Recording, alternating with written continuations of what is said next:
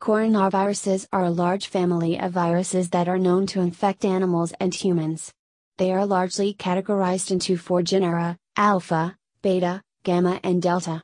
Broadly speaking, alpha and beta coronaviruses commonly infect mammals such as bats and humans, while gamma and delta mainly infect birds. While animals, including bats, are generally considered as the reservoirs of coronaviruses, rarely spillover events could occur. It is possible for viruses that infect animals to jump to humans, a process which is known as zoonotic spillover. Many major infectious diseases, including COVID-19, is widely thought to be a result of spillover.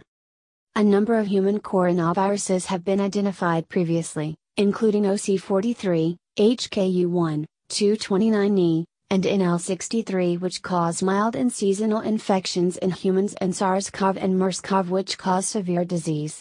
SARS-CoV-2, the coronavirus responsible for the COVID-19 pandemic, belongs to the genus of beta coronavirus and is in fact the 7th type of coronavirus known to infect and cause severe disease in humans.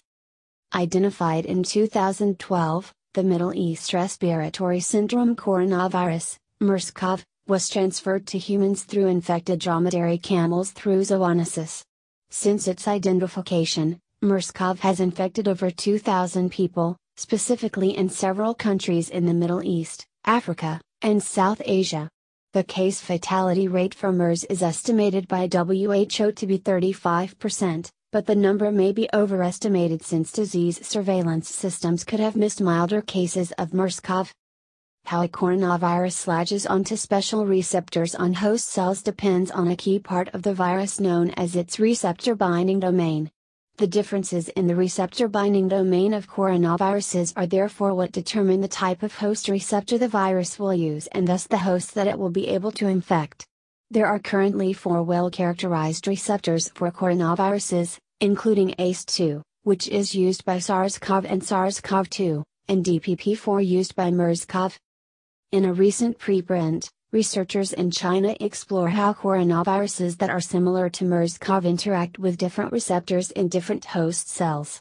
The not yet peer-reviewed work has been deposited in bioRxiv, which describes the NeoCoV coronavirus. What is NeoCoV? NeoCoV is a bat coronavirus that was first identified in 2011. It was identified in a species of bats known as NeocoV, which is where the name NeoCoV was derived from.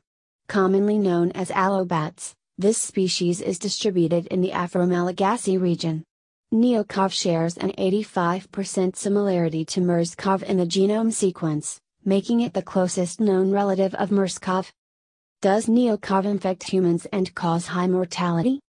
It is important to note that inherently, NeoCoV cannot interact with human receptors, implying that in its current form the virus cannot infect humans. NeoCoV does not infect humans yet and has thus not caused any deaths. What does the preprint say, and why is it important? The study reports that despite their similarity, MERS-CoV and NeoCoV use different receptors to infect cells.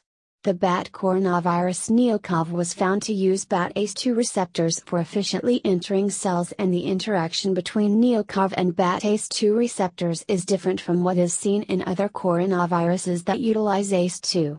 The preprint also reports that although NeoCoV does not have the potential to use human ACE2 receptors and infect humans, specific mutations artificially created in the receptor binding domain of NeoCoV can enhance its efficiency to interact with human ACE2 receptors.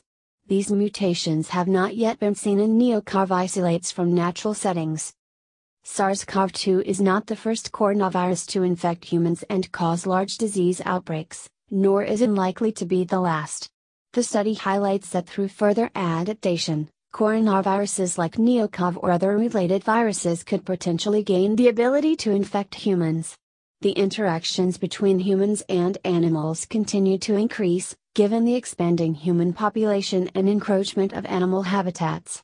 While the likelihood of spillover events are rare, an increased interaction can potentially accelerate such events.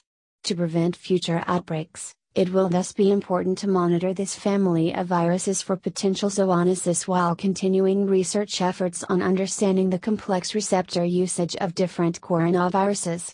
Genomic surveillance of human and animal viruses is therefore the key to understanding the spectrum of viruses, and possibly provide early warning to potential spillover events. Thank you for watching. Please like, share and subscribe our channel for more videos. The subscription button is down below.